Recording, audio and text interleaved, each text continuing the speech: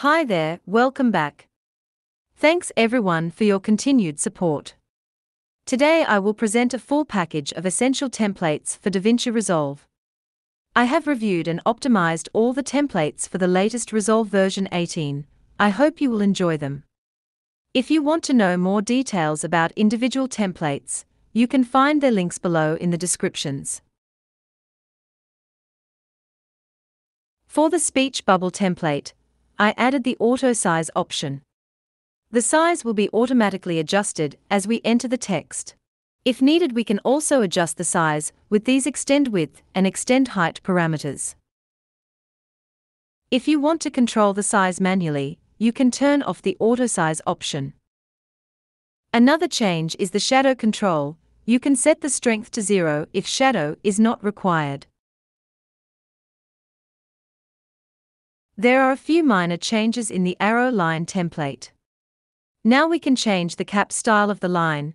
This could be useful if the line doesn't have arrows attached. For example, if we turn off the starting arrow, we can use this parameter to change style.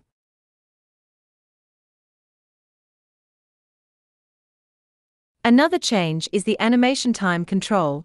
Instead of the speed control, it's now using frames to define the length of animation. I also reorganized the parameters in the Colors tab. Arrow colors will be only available when the Separate Arrow Colors is checked. Please note that you must have both Wingdings and Wingdings 3 fonts installed in your system in order to use this template. Essential Rectangle is a very simple template. It generates an animated rectangle. It's mainly used in my tutorial videos to highlight the areas I want to focus on. The Essential Shape template was almost rebuilt entirely. After upgrading to version 18, it got very slow and not responsive if I tried to use the duplicate function. After rebuilding the template, we now use these buttons to change the shape type. We can click this Enable, Disable Merge Mode button to combine different shapes to create some very unique shapes. With the help of duplicate and jitter controls, not only can we create individual static shapes, but also interesting animations of multiple shapes. The Shockwave generator is relatively new. Other than the minor changes in the inspector, such as grouping the subwave controls, it's basically the same composition in the back. Previously, we used the Fast Noise tool and created 2 different sky background effects. In this new template, I combined a few different backgrounds into one template. With these version controls, you can choose the different presets and play with the parameters to get something you like.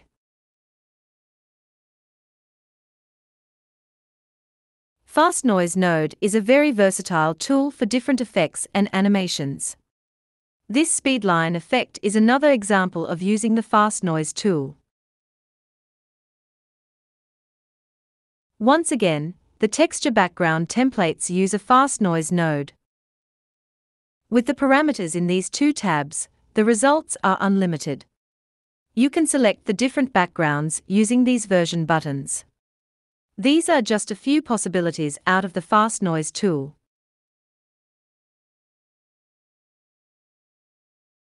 The 3D golden title is an example of a cinematic title. It uses a 3D text node and a directional blur node to create this lighting animation effect. This cinematic title template demonstrates how we can use hotspot nodes, Fast Noise and other Fusion tools to create an animated cinematic title in Fusion.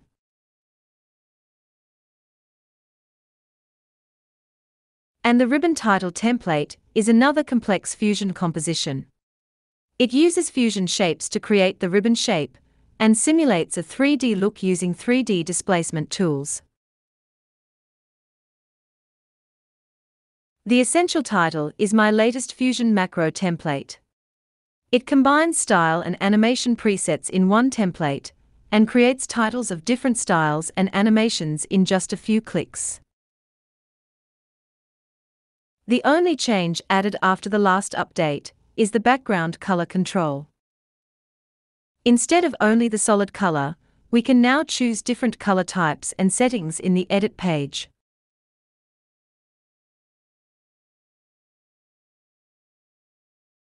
The 3D effect provides a quick way to add a 3D effect to titles and image logos. For example, apply the 3D effect to this title, it turns 3D right away. And we can change the 3D look and feel with these parameters in the inspector. Similarly, if we use it on an image logo, the logo will be transformed to a 3D logo. The flex zoom effect is similar to the built-in dynamic zoom, but with more animation controls. Using the Fusion overlay controls to set the zooming start and end areas. And in the inspector, we can choose different easing options, or create our own easing curve with the custom option. Essential outline is a simple effect, but it's very convenient in the case when we need an outline for an image or in a picture-in-picture clip. I have added the drop shadow control in this update, which is often required. The showcase zoom effect is one of my recent Fusion effects. It was just updated 2 weeks ago. If you want to know more details of this effect template, you can check out previous videos through links in the description below. This effect allows us to easily create a focus pop-up that zooms into the area you want to showcase in your video. With the help of an adjustment clip, it's also easy to set the place where you want to start the showcase in your timeline. Essential Zoom Spotlight is a light version of the showcase zoom effect. It works as a spotlight by default, without any built-in animations. And we can switch the shape between an ellipse and a rectangle, or zoom in like a magnifier. The Essential Mask effect is a very handy tool that allows us to mask the clip directly in the edit page. With this effect, not only can we mask by one type of shape, but also combine different shapes to create some unique masks. With the Fusion overlay enabled, the on-screen controls are good enough for most of the masking needs in the edit page. The page turn transition simulates a page turn and reveals the following clip. I recently added this show back option to show the back color when the page turns. Instead of showing the opposite side of the outgoing clip, we can change the back color and reduce the opacity if we want. The Shuffle Transition template was created not long ago.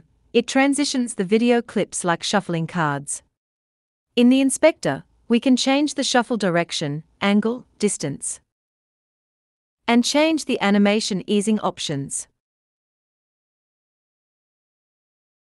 Using the spin transition effect, the incoming video spins into the view.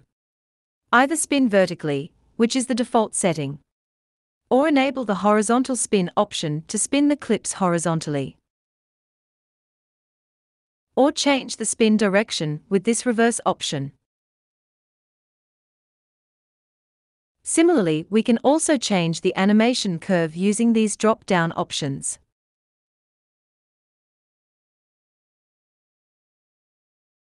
Alright, that's all the templates included in this package. I hope you will like them. Thanks again for your support. I wish you all the best and happy holidays.